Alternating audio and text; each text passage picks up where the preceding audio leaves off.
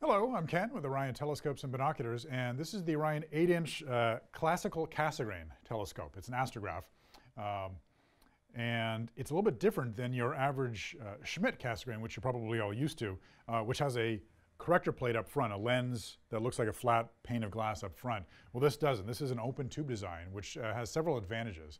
So I wanted to go through the features of it and tell you all about it. So first of all, it's an 8-inch f12, so a little bit longer than your average Schmidt Cassegrain, which is usually f10. At f12, it's a 2400 millimeter focal length, so it's very nice for high magnification details. So an excellent astrograph for lunar and planetary imaging, as well as some of the brighter, more dense, small deep sky objects. So planetary nebula, globular clusters, especially when you combine this with one of the newer, more sensitive DSLRs or CMOS style astro chips. It excels at both imaging and visual use, so feel free to slap a diagonal and an eyepiece on this and you can get very nice high-resolution views of the moon and planets. And then you attach the DSLR and you can do excellent imaging with a nice corrected flat image across your CCD chip. So to some of the differences between a classical Cassegrain and a Schmidt Cassegrain, it's still nice and short. It's only about 25 inches long with this 8-inch, even though it's an f12 at 2400 millimeters, which again is longer than your average 8-inch f10 at 2000 millimeters. So if you look up in front, there is no corrector plate up here, which that's my least favorite part of a Schmidt Cassegrain. That corrector plate always dews over, right? You're outside at night, it's kind of, there's some moisture in the air. First thing that goes is that corrector plate, and then you're out of commission until you get the dew off. But then you might think, okay, well, I'll put a dew shield or dew heater on that Schmidt Cassegrain. But then you got to worry about power. A dew heater can suck up a lot of your battery power. And a dew shield, I mean, it'll keep the dew off for a while, but if it's a really dewy night, it'll eventually get inside the shield and dew your corrector over. So not having one is a nice advantage. And then the tube itself is a very long shield, so you won't get the primary mirror dewing over. What I should say is the way they do that, with a Schmidt Cassegrain, the correction in the lenses is up front before the light actually even hits the primary mirror. With a classical Cassegrain, the optics are a little bit different. It's a parabolic primary mirror and a hyperbolic secondary mirror. So the corrections are done at the mirrors themselves instead of up front in the corrector plate.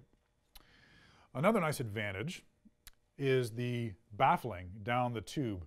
A lot of standard Schmidt Cassegrains have just a flat black painted wall, but if you can see from the side here, there's a bunch of baffles all the way up and down. I believe it's 11, though I haven't quite counted, but I think it's 11 baffles all the way up and down, leading to very high contrast, low light scatter bouncing around inside the tube, which gives you just a better image quality, better astrophotos, especially if you're imaging nearby a bright star, but the star is just out of the field of view. So a very nice advantage. The secondary mirror, that hyperbolic secondary mirror, still is relatively small compared to something like an RC, which can be upwards of 50% obstruction. This is a 34% obstruction by diameter, so it's right in that range of some of the other scopes. Another advantage over a Schmidt Cassegrain or a Mac Cassegrain, with a classical Cassegrain here, the mirrors are fixed. You're not moving the primary mirror to focus. On a Schmidt Cassegrain, you twist a little knob and the mirror itself moves back and forth on a little rack. That can lead to some mirror flop, or when you change directions, the mirror kind of goes from one side of the gear thread to the other. So some flop or mirror shift can develop. Since these are fixed, there is no flop. Focusing is done by the very robust linear bearing focus on the back, and I'll talk about that in a second. So some very nice advantages over your standard Schmidt Cass or Maksutov Cassegrain design. Okay, so let's talk about that focuser. That's one of my favorite parts of the telescope. This is a rather large, robust linear bearing focuser, which means it's designed to take a lot of weight. It holds it very solidly. It doesn't slip on you, and you've got a very smooth motion. You've got 10-to-1 reduction. So you've got the coarse adjustment here, and then there's a fine focus wheel on the side, allowing you to achieve that critical focus zone, which especially at high magnifications is very important. There's a very large back focus with a telescope like this, so you can use not only an eyepiece and a diagonal, like a 2-inch eyepiece and 2-inch diagonal, but It also reaches focus with any number of accessories in your imaging train. So let's say you had a monochrome CCD or CMOS chip, and you wanted to put a filter wheel in front, maybe an adaptive optics system that could take up many inches of back focus. The focuser can handle all of that. We include 3 extension rings, 2 1-inch rings, and then a 2-inch extension ring, and they actually thread in underneath the focuser. So you pull the focuser off, attach whatever rings you need, thread it back on, and now you're at that focus point with whatever camera or eyepiece you want to use. The mirrors in the telescope are made out of quartz, which is a very low thermal expansion substrate material. It's even lower thermal expansion than Pyrex. So a nice thermally stable system that won't change its shape as the temperature drops.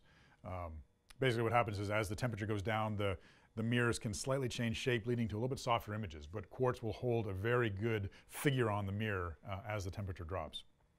The mirrors are 96% reflectivity coated, so they're enhanced aluminum basically. So you get a very efficient light path from the light coming down and hitting your camera or eyepiece. It's a very bright image for an 8-inch.